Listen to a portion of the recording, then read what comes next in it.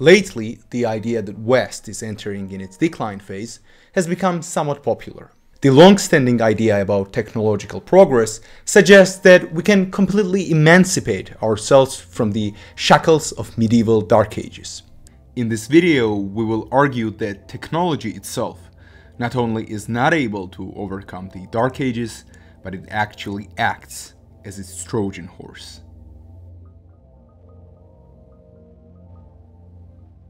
Before delving into the question, it's crucial to lay the groundwork by defining the concept of the Dark Ages itself. In popular discourse, Dark Ages describes a period marked by a lack of cultural and intellectual development. But does this formulation give justice to the period it signifies? Does not the characterization provide a rather limited and narrow perspective on the intricacies of the medieval age? First, we will attempt to provide a more accurate conception of what Dark Ages amounts to, and then we are going to see whether it awaits us in the future. Let's remember that the medieval period derives its reputation as the Dark Ages thanks to Enlightenment, which defines itself in contradistinction to the latter. Hence, explicating the essence of the Dark Ages necessitates contrasting it with its successor, that is, the Age of Reason. As we already mentioned, our conception of the Middle Ages is shaped by Enlightenment. But the same is true when it comes to Enlightenment itself, meaning a common definition of Enlightenment suggests that it is an age of reason, entailing an attempt to elevate humanity from ignorance to reason and rationality. However, what if the reverse is the case? Namely, that Enlightenment is merely a popularization of reason and rationality, which means not elevating people to truth, but rather dumbing it down to the level of the masses. And we can provide three main arguments to back up this claim. Well, first, most people who pledge allegiance to science don't actually understand it. Secondly, the other side is vehemently anti-scientific, evidenced by the rise of climate change denial, flat earth society, and denial of human evolution.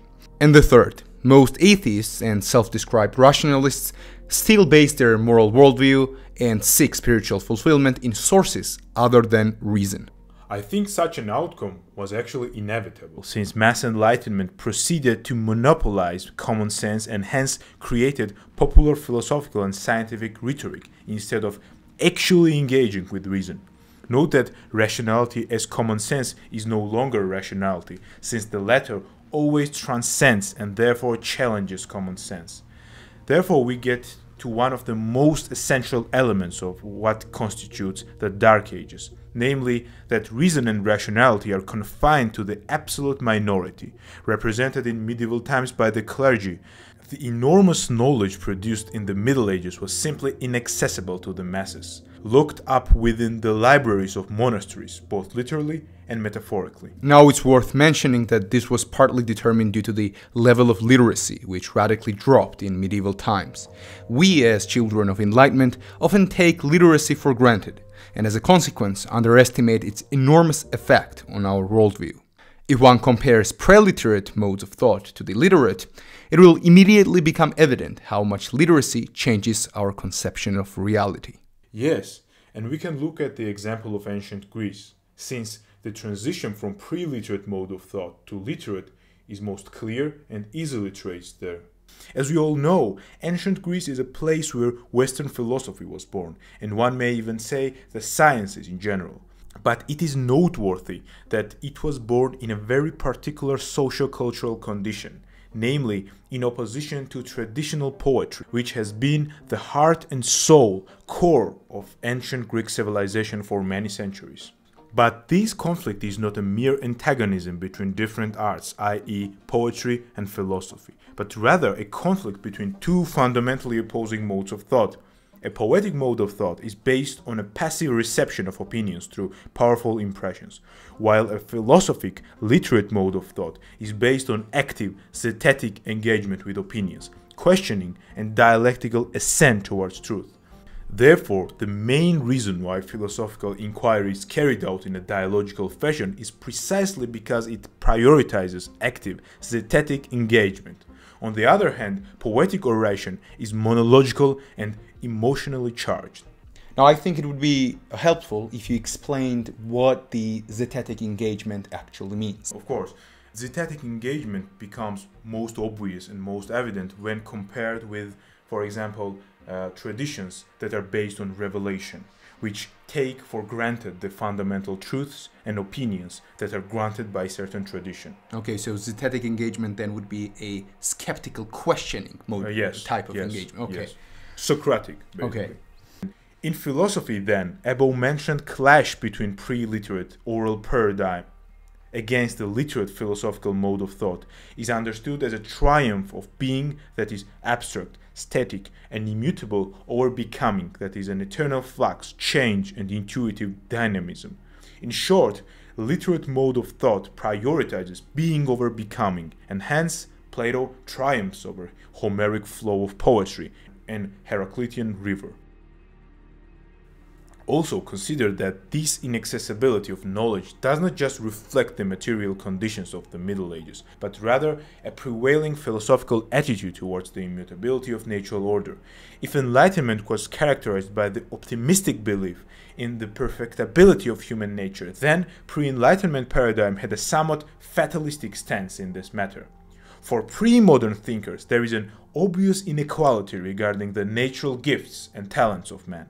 The absolute majority of men lack the nature fit for reasonable inquiry, and since the natural order of things is not subject to change and human interference, this inequality can never be overcome. Hence, the solution for pre-moderns consists not in the universal education of humankind, but rather in defending the latter from the corrupting property of reason. Now, in the second part of our video, we will go into more details as to how the above-mentioned philosophical points are relevant to the current age. As we have mentioned, one of the principal elements that defines the Dark Ages is the inaccessibility of knowledge to the masses. This is evidenced by the fact that in the first 2 centuries of printing by movable types was motivated much more by the desire to see ancient and medieval books than by the need to read and write new ones. Until the 17th century, more than 50% of all printed books were ancient or medieval. Emergence of the printing press shone light to the preceding Dark Ages. Hence, the ability to read was disenchanted, since in the past it was conceived as a magical power, accessible to secret societies who engaged in bibliophilic endeavors. Therefore, it logically follows that magic available to everyone is no longer dark but bright, losing its esoteric flavor. Now, there are 3 main characteristics that evidence the coming of the Dark Ages. First, the triumph of light-through over light-on paradigm. Second, oral over visual paradigm. And the third, generalism over specialism. First, the digital revolution retrieves the light-through paradigm of Dark Ages and does away with the light-on paradigm of Enlightenment. This also sheds light on why the medieval period was conceived as dark by Enlightenment thinkers. The parallel between Gothic aesthetics and modern electronic paradigm is striking. Gothic cathedrals and illuminated manuscripts were self-radiant and tactile. The light of the sun going through the stained glass symbolizes the divine revelation coming from the heavens. And note how we contrasted the zetetic engagement of Athenian paradigm to the mode of revelation of the biblical paradigm. Now, in the age of the printing press, where private and isolated engagement became possible, the light-on paradigm prevailed, where emphasis shifts from self-radiance divinity to a black and white, abstract, Euclidean piece of paper. Electronic revolution retrieves the light-through paradigm by virtue of self-radiant iPads, computers, and TVs. The resemblance of scribal culture with comic strips and electronic paradigm lies in its fact that they are both participatory. That is, you need to engage with the given material and fill in the gaps. Now, since you mentioned participation, the example of scholastic education would be most noteworthy here, since it was of an interactive type. A lecturer would always read manuscripts out loud, where students participated in translation, editing, and production of those texts. Gutenberg's revolution and Reformation fostered a private engagement with text along with silent reading, which is only possible with printed material. Electronic epoch retrieved seminars and group discussions, evidencing a shift to oral as opposed to visual illiterate paradigm. Note how the triumph of literate being over pre-literate becoming is played out in the history of Western society. Now this brings us to an oral-visual dichotomy. Orality is instantaneous and acoustic, since the ear, which is the organ of the Dark Ages, perceives the world from all around, creating a sense of acoustic space, as opposed to flat, horizontal visual space. On the other hand, the visual paradigm brought forth by the printing press, using abstract phonetic alphabet that is detached from the everyday world, is uniform, continuous, and linear.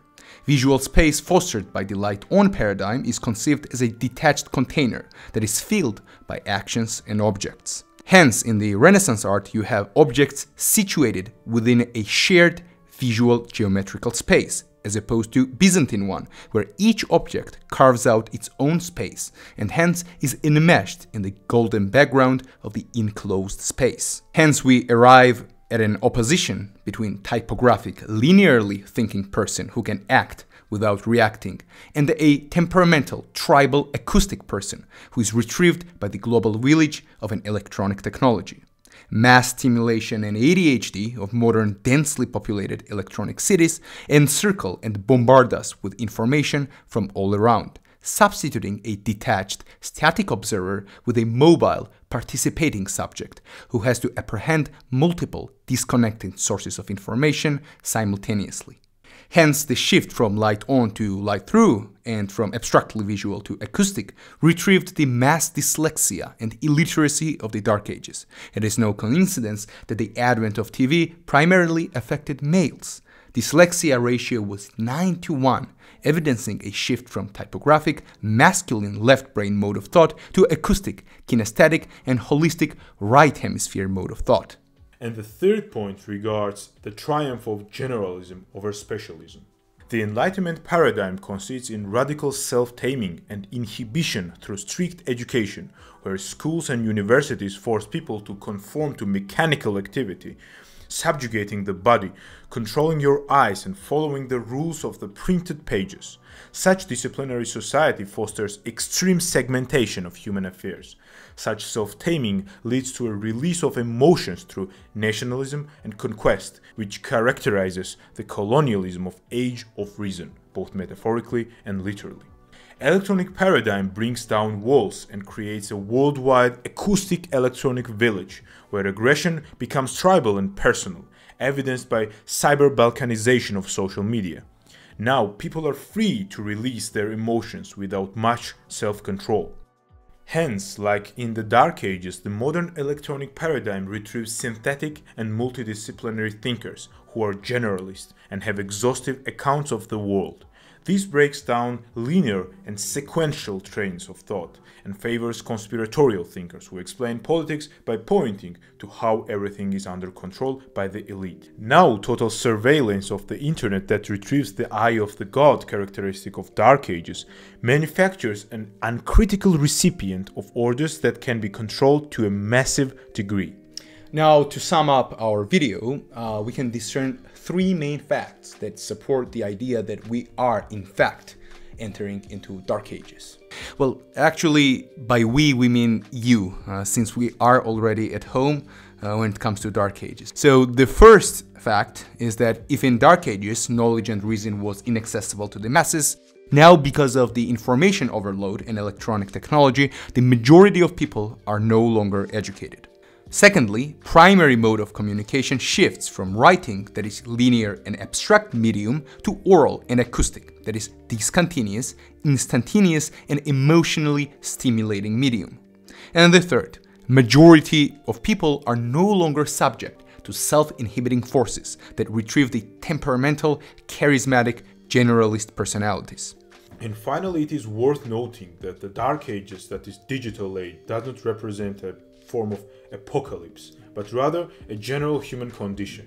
Hence, it mostly affects the general public, since the intellectual elite in all preceding ages retained a somewhat bibliophilic attitude. Hence, the lifestyle of intellectuals did not experience much change in terms of the form and structure. What is different, though, is the condition of an average citizen, which is and always will be the subject of every socio-political enterprise. Gates ever call you on the phone and say, hey, Yuval, what do you think of this? Maybe he calls Itzik because I don't have a phone. But as far as I know, no, he hasn't called us yet. You don't have a phone? No, not a smartphone. I have a landline.